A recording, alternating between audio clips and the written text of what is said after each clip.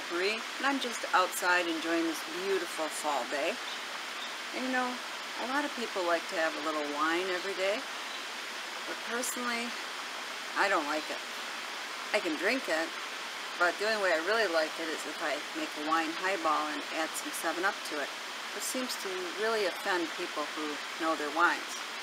However, I do love homemade grape juice. I think you will too. Let me show you how.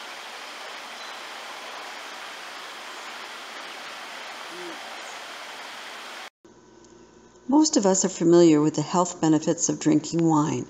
According to the Mayo Clinic, some research studies suggest that red and purple grape juices may provide some of the same heart benefits of red wine, including reducing the risk of blood clots, reducing the bad cholesterol, preventing damage to blood vessels in your heart, and helping maintain a healthy blood pressure. So, let me show you how to make homemade grape juice. Try to get grapes grown without pesticides.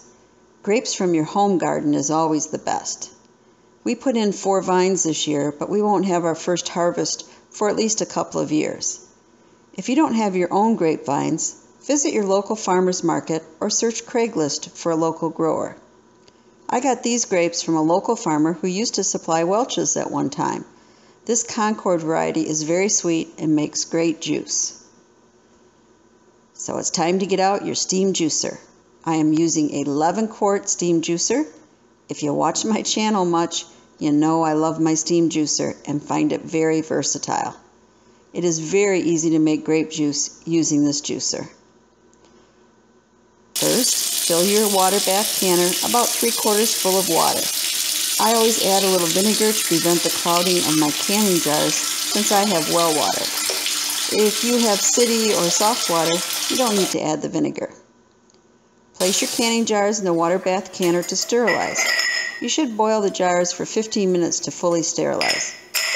If I am processing multiple batches, I sterilize my jars and then place them on a cookie sheet lined with a towel and place them in a 200-degree oven so they are hot and ready for the grape juice.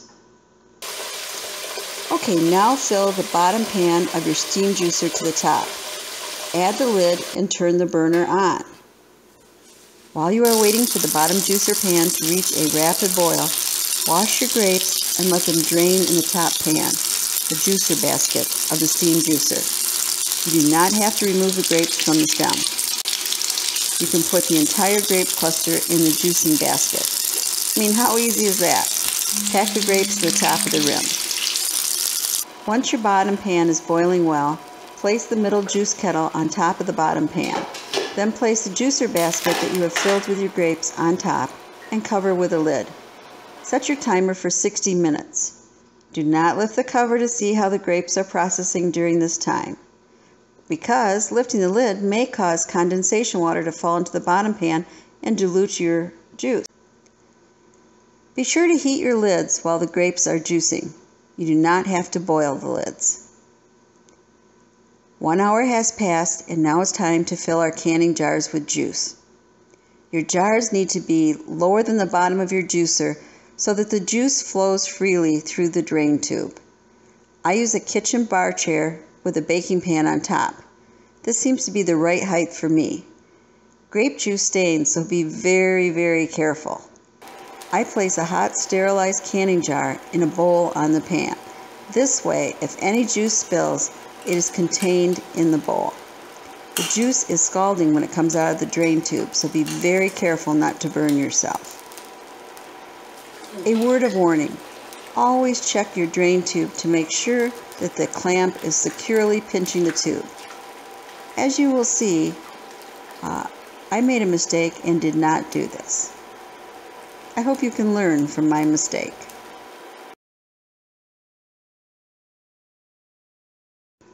Place the tube in the jar and release the clamp and let the juice flow into the jar. Fill the jar, leaving a 1/2 inch head space. Repeat this process until the juice no longer drips out of the tube. To be safe, you should water bath can your juice. Wipe the rim of the jars with a damp paper towel and place a warm lid on the jar. Place a ring on the jar and finger tighten. Then place all of your filled jars in your water bath canner and process in boiling water. I only have to process for 5 minutes, but depending on your elevation, it might be longer. If you are making multiple batches, please be sure to refill the bottom pan to the top. You must never let your bottom pan run dry, as this will ruin the pan. Some people place glass marbles in the bottom of the pan before filling it with water. That way they know if the bouncing marble sounds stop, the pan is dry. Personally, I have never found this necessary. After the processing time has elapsed, remove the jars and place on a towel on your counter. Hopefully you will hear pings indicating your jars have sealed. This is what the grapes look like after being processed. They are not pretty. They're shrunken and a lot of the purple color has faded. After 24 hours has passed, remove the ring, check to see if the lid has sealed, label the jar, and store. Now you can drink homemade grape juice all winter long and reap the health benefits. A word of warning, if you taste the juice straight from the jar, you will be very disappointed.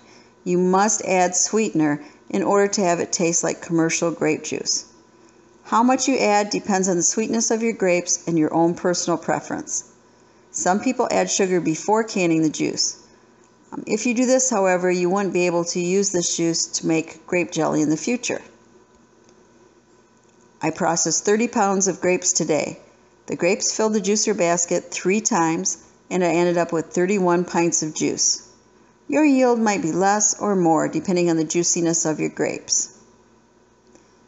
Thank you so much for watching. Please subscribe and share the knowledge.